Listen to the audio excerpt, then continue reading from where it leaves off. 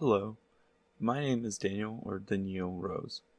I use Emacs in my everyday life, from programming in C or Rust for work to writing reports for classes. I'd like to start by adding an overarching theme to this talk.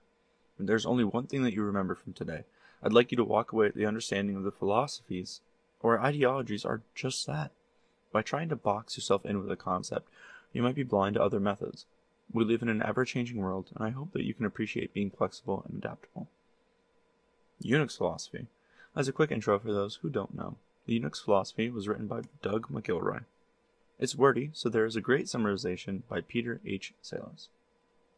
Write programs that do one thing and do it well. Write programs to work together. And write programs to handle text streams, because they are the universal interface. So, enter Emacs. Emacs doesn't quite adhere to those principles. Do one thing and do it well surely doesn't apply, since Emacs does a lot of things and does the majority of those things well.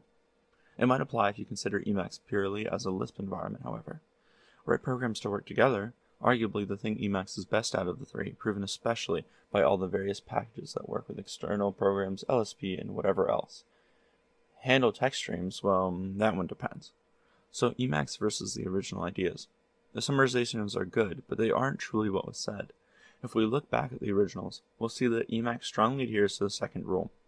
Design and build software, even operating systems, to be tried early, ideally within weeks. Don't hesitate to throw away the clumsy parts and rebuild them. The concept of Lisp, self-documentation of Emacs, and the REPL style all make it a shining example of this rule.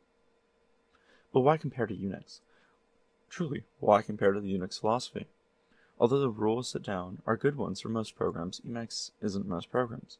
The rules and summarizations even were written decades ago before we had REST APIs or JSON or any other modern interface. If the world adapts, why too can't we adapt the past?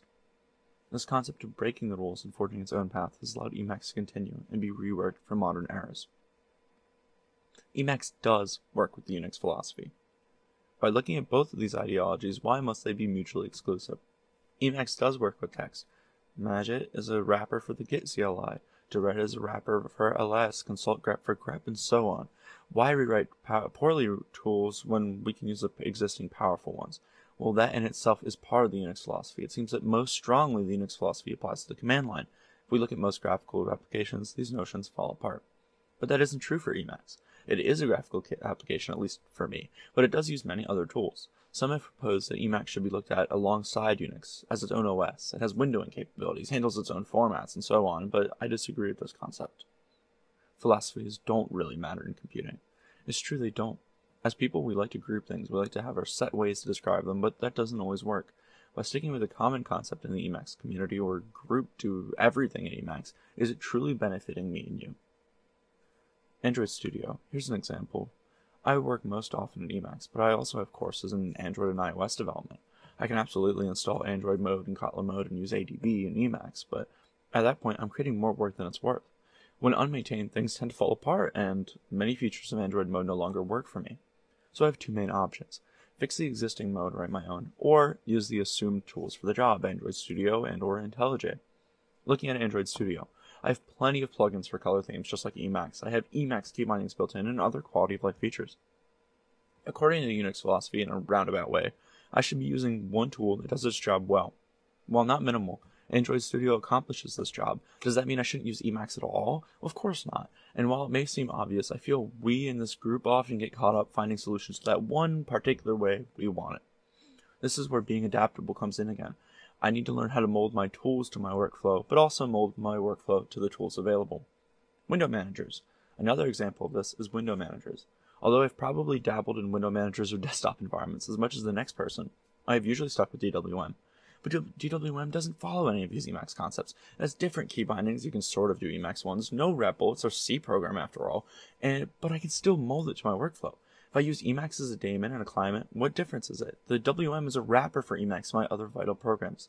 I don't need to make Emacs my WM and bring along all those other issues. Browsers are a similar conversation. Initially, I understood the value of having my browser in Emacs, but why? If a tool exists that works well, ignoring the philosophy for a moment, why should I take the effort to rewrite it? Now, don't misinterpret what I'm saying. If you have a better way to do something, you can make it faster, easier to use. That I understand. But if I have, say, Nix or Firefox, why would I take the effort to rewrite that into Emacs? Instead, this is a scenario where using a different tool alongside Emacs might be better. There's a talk later on in the conference about that from someone else. Vim. Even Vim, jokingly, is the enemy of our community, but it's a good tool. Sometimes I just don't want to run Emacs as daemon with evil mode, and I just want to quickly do something. And most people come from a power user terminal background, or at least I would assume so, and those who have spoken with. If I need to quickly edit something, it might benefit me to just run a quick vim./file in the terminal. And I often have terminals open anyway due to the graphic acceleration from things like Alacrity. Speaking of terminals, this is the main tool I don't use in Emacs. While vterm might be nice, I often want to use a TUI tool. I most often write programs in C or Rust due to those being my main languages that I use professionally. If I can write a faster C or Rust program in half the time it'll take for me to write a slower eLisp one, I might prefer to do just that.